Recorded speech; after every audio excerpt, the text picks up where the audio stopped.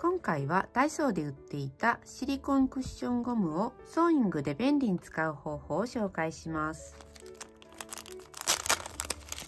このようにシール状になっているシリコンクッションゴムです。使い方は定規に貼って使います。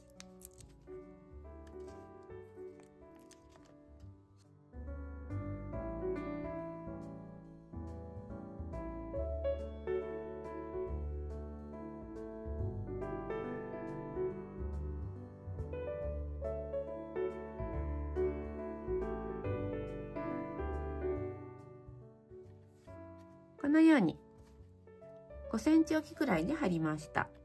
線を引く時も合わせて押さえるだけでしっかり留まります。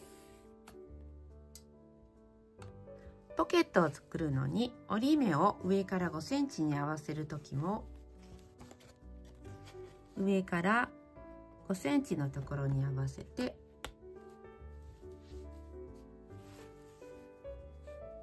印をつけずに折り上げることができます。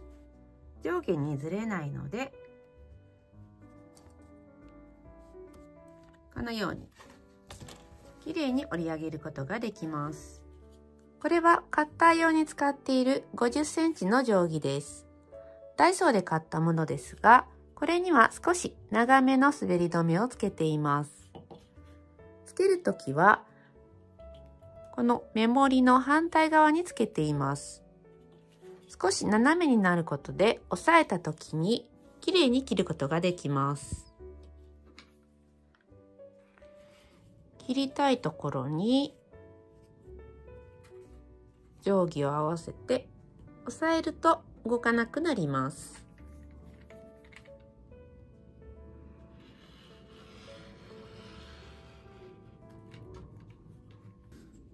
やっぱりない方がいいなっていう時は簡単にシールなどで取ることもできます。